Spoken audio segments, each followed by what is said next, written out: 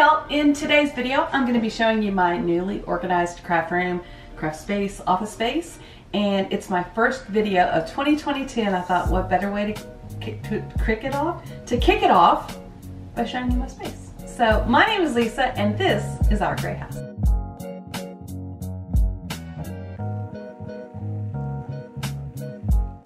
It's kind of a mess in here and I wasn't cleaning up. Normally I would have cleaned up by now, but I was kind of holding off cleaning up because I wanted to film it and share it with you guys so you can see real life how it is over here at our gray house. Today's video is part of an open challenge playlist and it's called the Craft Organization Challenge. It is hosted by Teresa B DIY and co-hosted by Happiness Created. A link to both of their channels as well as to the playlist is going to be in the description box below. I sure hope you check it out.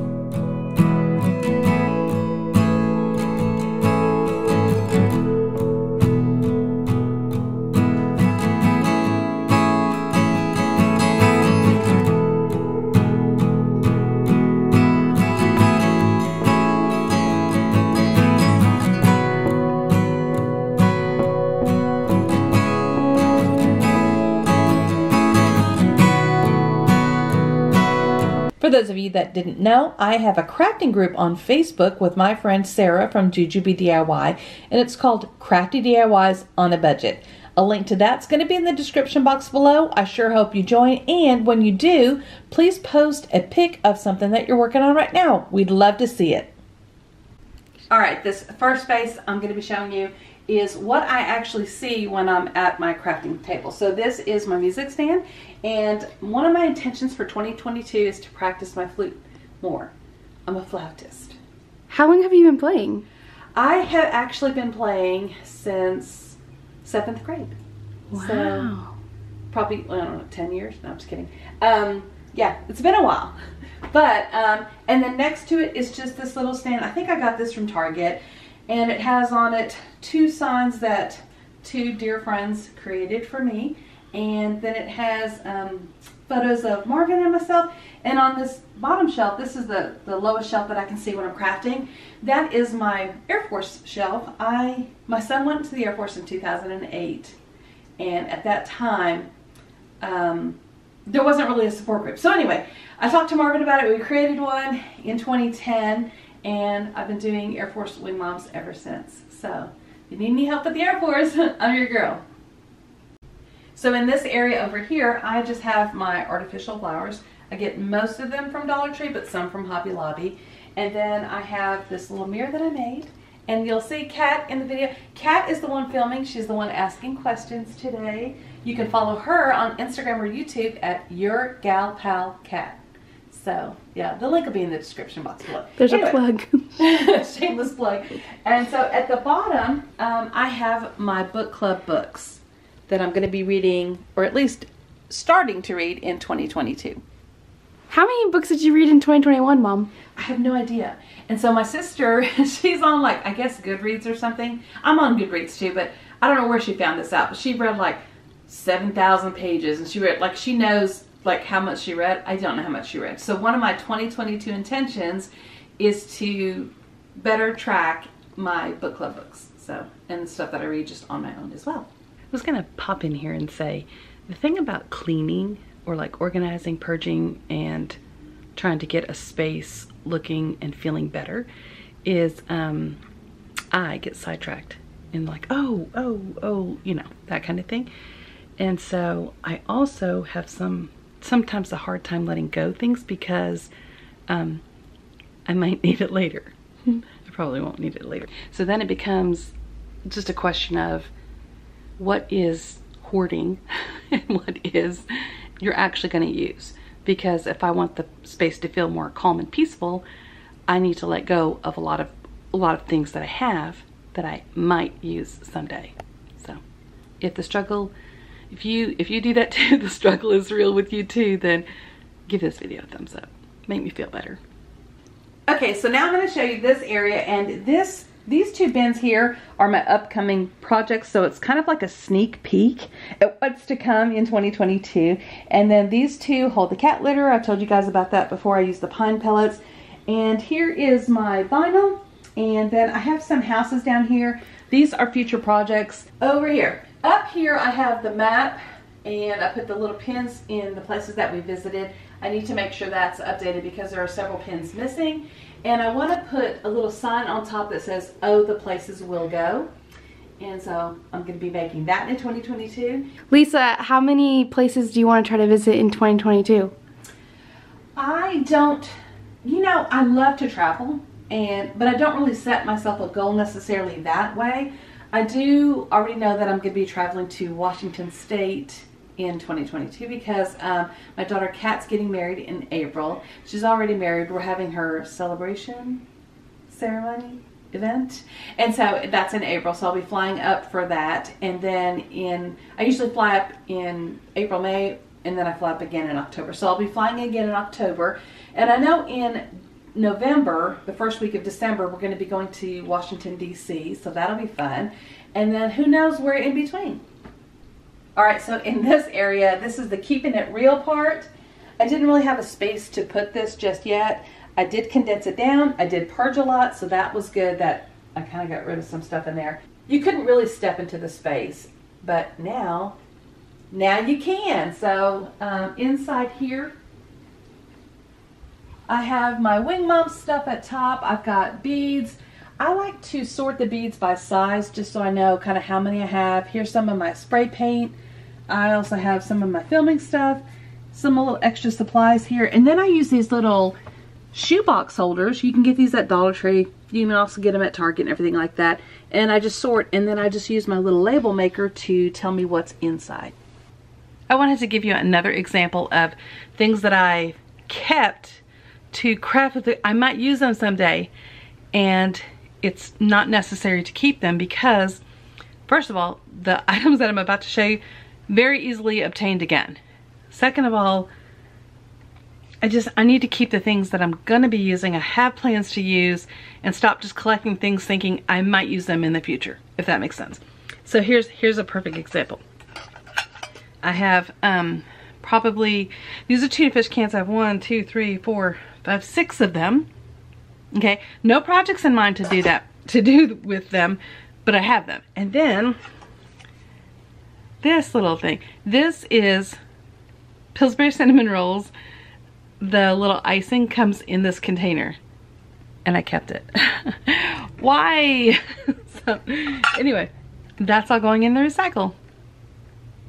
And then this section right here is my kind of gift wrapping, holiday, birthday kind of situation. I've got various cards, so in case I need one, I have one on hand. I've got some gift bags. I'm trying to keep it to the neutral brown or white, so that way I can just kind of jazz them up a little bit. And then on this side is just my personal papers and future project and just some other supplies. Kind of organized, but also kind of not. How many bags did you purge, Lisa? Like bags, donated bags, or like, I think we were at 5 or 6. And how many bags of trash did you have in here? Actually that was only 2. Good job. So, not too bad. Alright, so in this area, I have a little bowl, and this is the bowl that I put trash in. It's kind of a nod to Rachel Ray. Oh, we love Rachel Ray. So, when she's cooking, she puts her, like, trash and, you know, scraps and stuff into the bowl. And so that's what I do when I craft. I just use this little bowl for that. I made this little top to that little, what do you call that, a bar stool? Yes. And so, the only reason I keep it there is just to hold the bowl. Anyway. This is from Target, and this is from Scentsy. My sister sells it if you want it. Gina Rush. Anyway, so this is from Target, and I bought these little cubby hole things from Target as well. The ones they sell at Dollar Tree are just not as sturdy. Sorry, but I love you, Dollar Tree, but they're not as sturdy. So I bought these from Target. I'm not going to label these because they just hold, like this one holds my twine and stuff. This one down here holds my fabric. This one holds my frames. I know where everything is, so I don't need to really label it or anything. Lisa's problem is that we have 4 bins, all of wood stuff, yet she had some of her wood stacking blocks in this one and also in this one and in that one. So let's get this organized, okay? So yes, craft hoarding is a thing, and like some of the stuff I'm like, oh, I forgot I had that, and so I'm trying to avoid that in 2022. Yes. And Kat is helping me get organized and purging.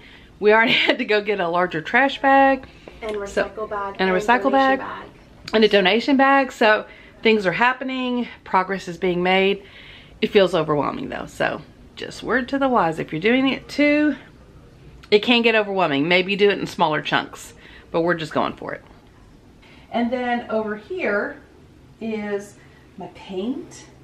I have paint in here, and I have paint down here, and my Mod Podge. And then I just have just my crafting supplies that I use on a regular basis. What's in that corner? This corner is probably stuff I should have purged more that I didn't. It's like backgrounds for flat lays and things like that. This did not get transformed like, wow, and neither did this, but I did purge quite a bit, and so that's always helpful to have a much cleaner, less cluttered, organized space. On this shelf up here, I have another tiered tray, and I'm just holding some miscellaneous supplies on it, just kind of making it look kind of cute. And then I have another little container for my paintbrushes and sponge paintbrushes. And then I made this little thing last year, and underneath it I have my ribbon. I purged quite a bit of ribbon, y'all, that I just know that I'm not going to use on a regular basis. Here's Kat. Hey. And she's going to help me go through the ribbon. So we're doing the ribbon in several different piles. We're doing like everyday ribbon that I would just use for my regular crafts that I do. Grab and go. Yes. And then other ribbon that's not necessarily my everyday, but it's not necessarily designated to a holiday. Like seasonal? Yes. And then the seasonal ones, like I have one that says Happy Thanksgiving on it. I don't need to keep that out year round. So I'm going to put that in a special place in a box for fall crafts, the Christmas ribbon in the Christmas craft box, and then hopefully purge some of these ribbons that I know I'm not going to use. Yep. So that's the plan. Let's go. So I'm really trying to streamline and organize this year. So y'all keep me accountable. But some of the new things to the space is this printer here. This is the Epson 2800. I bought this because I want to start making some stickers and I needed a good printer to be able to do that. And then underneath here, you're gonna see I did get a screen printing kit, and I'm gonna be learning how to do that this year as well.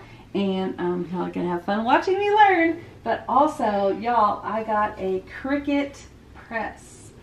What? So I'm gonna be able to make like t-shirts, I'm gonna be able to make towels, I'm gonna be able to make quite a bit of things with my Cricut press. So I'm so excited to start using it. And in fact, the first project they have you make is this tote bag with the Cricut logo on it. So anyway, call me a Cricut maker. Is it Cricut or Cricut? It's Cricut. Or otherwise I've been pronouncing it wrong, but no. I guess, well, die cut. It's a die cut machine, so I guess I could see why people would say Cricut, but I am 99% sure it's Cricut. And last but not least, this is my crafting desk, my crafting space. And I just have crafting essentials here, and then I've got some miscellaneous tools in front of me. And then over to my left, I have my Cricut, and that I've been loving. And then I have just like some miscellaneous stuff that I use when I make my videos. And this is my planning book. I put all my ideas, I sketch them out and kind of put notes for myself. And then my calendar, so I know when videos are due and what time they're due. And so I'm going to be doing a video in 2022, early 2022, about my crafting essentials. And I can't wait to share that with y'all as well.